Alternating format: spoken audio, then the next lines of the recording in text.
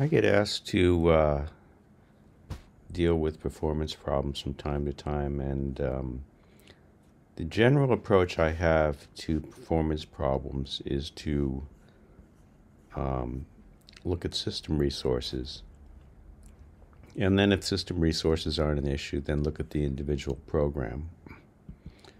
So the first thing to do is to go into Finder, then select Applications, and then go to Utilities, and then select Activity Monitor.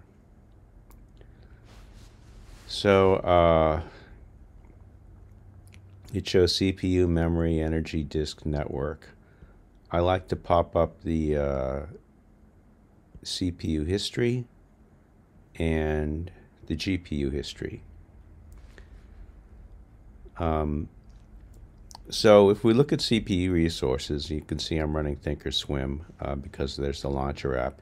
It's using 33% of one CPU core. So I'm about 90% idle, so that makes complete sense. As you can see, thinkorswim is basically just using the two efficiency cores. It's not even touching the performance cores at all. So thinkorswim does not use a lot of CPU on my machine. It's an M1 Pro MacBook Pro. I'm running about 100 charts with quite a bunch of studies, so it's a pretty efficient way to run that. On the GPU cores, you can see that I'm using about 60% GPU cores. This is generally not a problem. I mean, when I run Active Trader Pro plus a few other things, it can go up to about 80%. But I've also run it on the Mac Mini, which has, I think, half the GPU cores, and it's not a problem in actual usage, even if the GPU usage is very high. I'm not sure why that is, but I can use a lot of GPU, but it doesn't seem to be a problem if I get really high in practice. So, you know, if CPU is using like 300, 400, 500%, then yeah, you have a problem. Or if idle drops to like 10 or 20%, then you have a problem. It could be that you have other programs that are running that are using a lot of GPU that's competing with thinkorswim. On Activity Monitor, to do the ranking, you just click on the item. So if you wanted to see all of the processors by descending CPU, this is the way to do it. If you want to see ascending, then you click on this and it does it in the other order. So that's a general use of Activity Monitor. The next thing to look at is memory. So we can see that launcher's using up 2.65 gigabytes of RAM.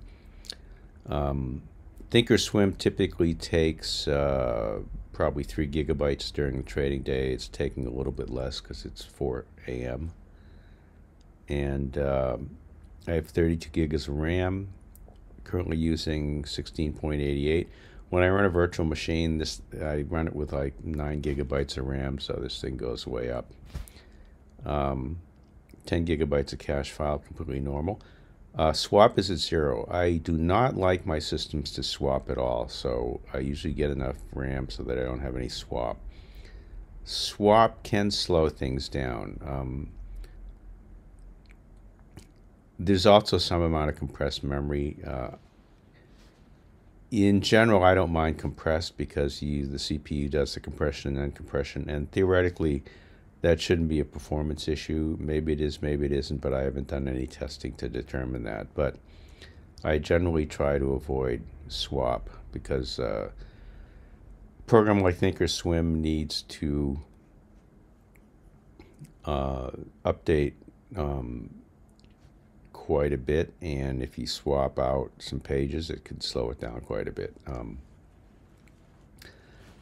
I generally think that 32 gigabytes is, well, I can run thinkorswim on a 16 gigabyte machine with no problems. running Thinkorswim and Fidelity Active Trader Pro and a couple of other things. My guess is it's tight on 8 gigabyte systems. I like 32 because I do video editing as well as run virtual machines, so it's nice to have the flexibility. Energy just tells you basically how much power it's using. It's not terribly useful for performance analysis unless you're running a laptop and running Thinkorswim, or you're trying to figure out why your battery's draining so fast. Disk can be a factor. If you have excessive disk writes, I suppose I could slow down. I don't know. Let's see. Does I don't know that Thinkorswim does a lot of SSD I/O, but SSD I/O can slow the system down. If you've got other stuff doing a lot of writes, that can slow the whole system down. And network is always a factor. If you have some other program that's using a tremendous amount of network capacity, then it's going to impact Thinkorswim because it's basically a network program. So was Thinkorswim in? I don't know if Thinkorswim is in here. Let's go by here. Yeah, launcher is it doesn't do that much when the market's closed. So those are your system resources to look at. And the drain on system resources can be caused by Thinkorswim, or it could be caused by something else which slows down your running of Thinkorswim. Some of the cases that are really hard to track down is if you have like a crash loop, like if you have some kind of a hardware or network or some kind of a Mac OS bug, and it like crashes, it creates a crash log every 2 or 3 minutes, or even every like 10 or 15 seconds, then it has to write a crash log, and that basically just consumes. It eventually consume up all your SSD space, and it's a CPU sink. So those are one of the annoying things that can happen, and those are a pain in the neck to track down. So the next thing is, if your system's fine, your hardware's fine, you're not using all of the resources, or you're not using a lot of resources, then it's possible that it's your Thinkorswim studies. So I have 100 charts. 64 of them are basic charts. That is, they just show candlestick charts.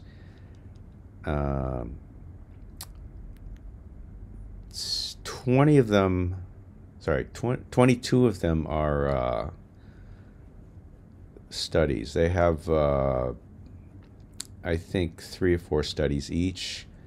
And I've got Brian Watt's Sicilian Goat, which is actually a fairly complicated chart, and I have his zigzag retracement chart, and I think that's actually fairly complicated too. And I have a couple of others. On Fidelity Active Trader Pro, I typically run 2 to 5 charts, and they've each got like a couple of studies each. Active Trader Pro runs under Rosetta and Wine, and it's a dog, but that's why I used to run all my charting on Active Trader Pro. I moved all my charting to Thinkorswim because Thinkorswim, at least you can run native Apple Silicon. So what I would do is, if Thinkorswim is using a ton of CPU time on your system, and that's clearly what's slowing it down, then I take all my studies and remove them or save them somewhere in a saved workspace, and then add them back one by one so that I can find out which study is causing the performance problem. And that it's a pain in the neck to do, but it's a straightforward way to isolate performance problems. Another issue is that I've heard of from a few users is memory, where you set a lower bound for memory so that it allocates that memory when it starts up, and sometimes it doesn't observe that limit, or it never gets there. Now on my system, I do not set the thinkorswim memory limits, and it uses 2 to 3 or whatever, and I don't have any issue with it. So it's possible that there's an issue with the memory limiting stuff. I don't know, but I've only heard of this issue from a couple of people. There was one person I'm chatting with in email, in the social media on YouTube about this issue, and I'm not. The thinkorswim people are probably better at debugging this than I am. I'm more of a user. I use it casually, and I just apply computer science concepts. But the thinkorswim support team is actually really good about performance issues, memory issues.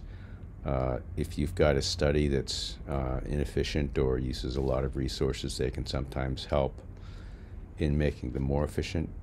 There was one guy that had a fairly powerful system, and he was running a study, and it was basically maxing out the CPUs on his system, and it was a continuous study. So I guess thinkorswim was whacking away even at sub-second intervals, and he changed the interval at which it checks things to like 2 or 3 seconds, and that greatly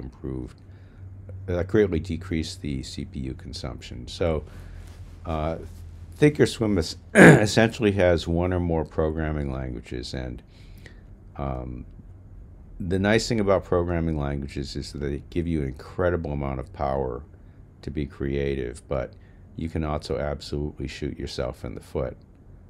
If you create something and you don't understand or know what the resources are that are required to run that study, or you're using a combination of studies that use up a lot of CPU resources together, then you can come up with something that doesn't run efficiently on thinkorswim.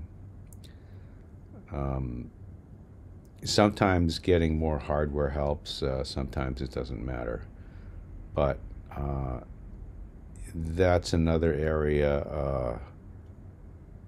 Obviously, you don't have a lot of control over that because thinkorswim just presents you something you can run, and it doesn't necessarily tell you whether it uses a lot of resources or not. But you can always tell because you can run it with or without a study, and if it runs really slowly with the study, then that's probably what's causing your performance issues. So these are just some general ideas and what I like to look at if I'm dealing with performance issues on thinkorswim or ActiveTrader Pro or any software package in general.